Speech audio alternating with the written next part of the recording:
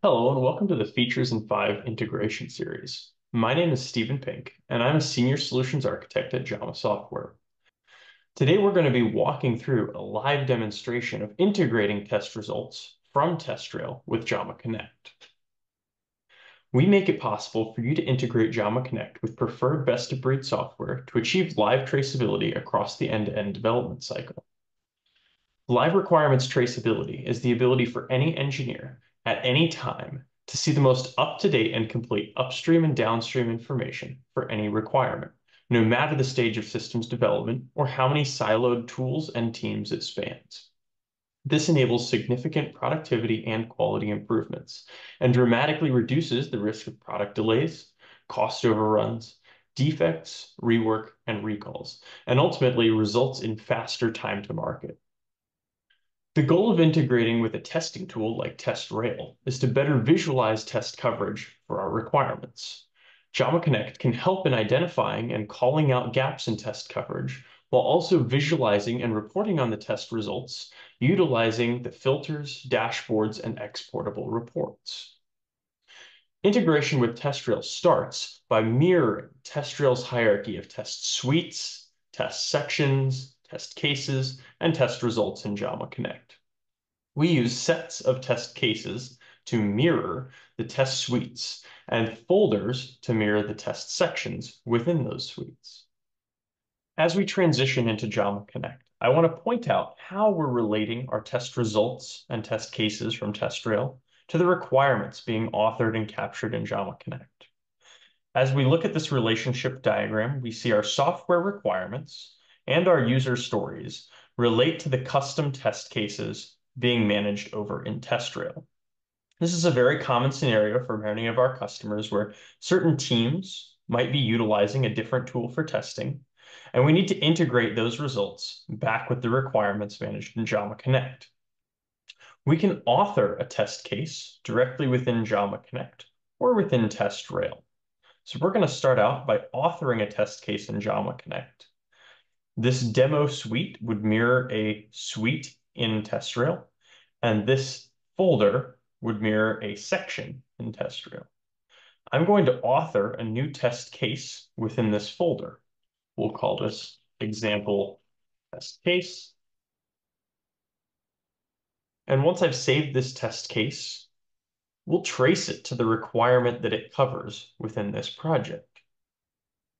I'm going to choose one of my example software requirements.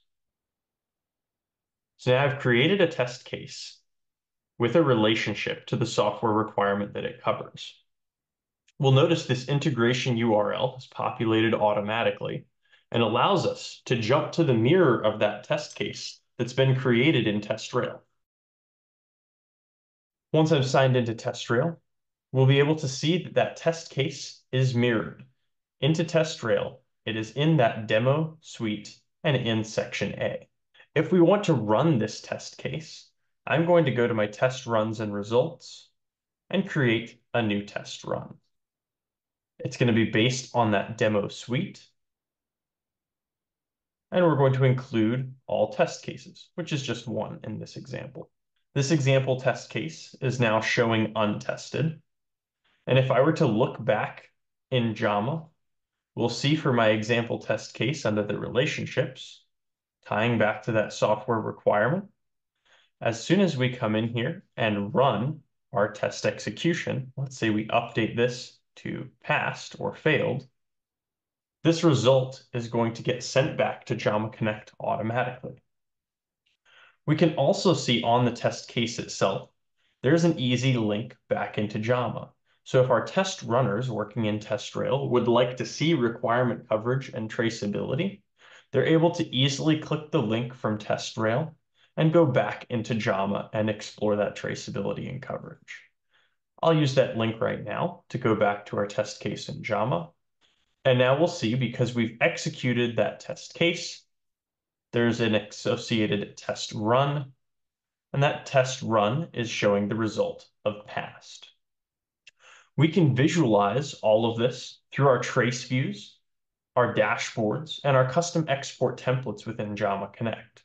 So this is a great reason to be syncing and integrating these results so that we can visualize through the trace view which of these requirements have test cases in place, which requirements might have gaps in testing, as well as being able to drill down and see those test results, even being able to show the status of those test results and the status of the defects associated.